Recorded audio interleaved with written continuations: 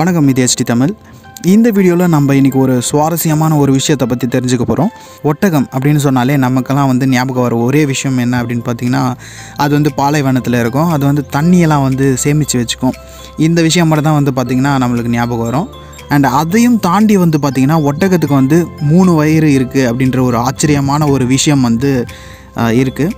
இந்த வீடியோவில் நம்ம என்ன பார்க்க போகிறோம் அப்படின்னு பார்த்திங்கன்னா, இந்த 3 வயிறில் என்னென்ன ப்ராசஸ்லாம் நடக்கும் அப்படின்றது தான் இந்த வீடியோவில் நம்ம பார்க்க போகிறோம். வாங்க பார்க்கலாம். இப்போ ஒட்டகம் பார்த்திங்கன்னா பாலைவனத்தில் தான் இருக்கும் அப்படின்றது எல்லாருக்கும் தெரியும். இப்போ அந்த பாலைவனத்தில் பார்த்திங்கன்னா மோஸ்ட்லி ட்ராவல் பண்ணுறதுக்கு ஒட்டகத்தை தான் யூஸ் பண்ணுவாங்க.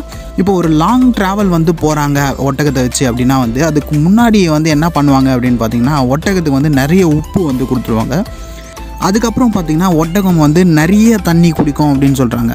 அதாவது அந்த குடிக்கிறது இல்லாமல் அது சேமிச்சும் வச்சுக்கும் அப்படின்னு சொல்கிறாங்க. எவ்வளோ தண்ணி இருக்கும் அப்படின்னு பார்த்திங்கன்னா, அது பார்த்திங்கன்னா 80 லிட்டர் கிட்ட இருக்கும் அப்படின்றத சொல்கிறாங்க. இப்போ அந்த 3 வயிறும் என்னெல்லாம் ப்ராசஸ் பண்ணோம் அப்படின்றத பார்க்கலாம்.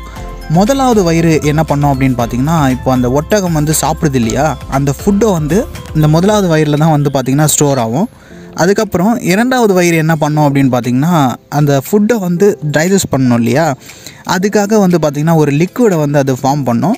அண்ட் மூணாவது வயிறு என்ன பண்ணோம் அப்படின்னு பார்த்திங்கன்னா, இப்போ டைஜஸ்ட் பண்ணுறதுக்காக ஒரு லிக்விடை அது ஃபார்ம் பண்ணியிருக்கு இல்லையா, அதையும் அந்த முதலாவது வயிறில் இருக்க அந்த ஃபுட்டையும் சேர்த்து பார்த்திங்கன்னா இந்த மூணாவது வயிறு மூலமாக தான் பார்த்திங்கன்னா டைஜஷன் நடக்கும். ஒட்டகம் பார்த்திங்கன்னா இப்போது அந்த மேலே எதுவுமே சும்மா இல்லை அப்படின்னா, இப்போ ஓடாமல் சாதாரணமாக இப்போ நடந்து போகுது அப்படின்னா அதனால் 10 நாள் வரைக்கும் நடக்க முடியுமா தண்ணியே இல்லாமல்.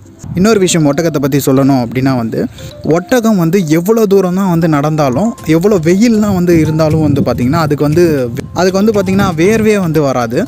இன்றைக்கி பார்த்த இந்த வீடியோ உங்களுக்கு பிடிச்சிருக்கும் அப்படின்னு நான் நம்புகிறேன். அண்ட் இந்த வீடியோ உங்களுக்கு பிடிச்சிருந்தால் லைக் பண்ணுங்கள், ஷேர் பண்ணுங்கள், கமெண்ட் பண்ணுங்கள். அண்ட் மறக்காமல் சப்ஸ்கிரைப் பண்ணிவிட்டு பக்கத்தில் இருக்க பெல் பட்டனை கிளிக் பண்ணிவிடுங்க. நன்றி.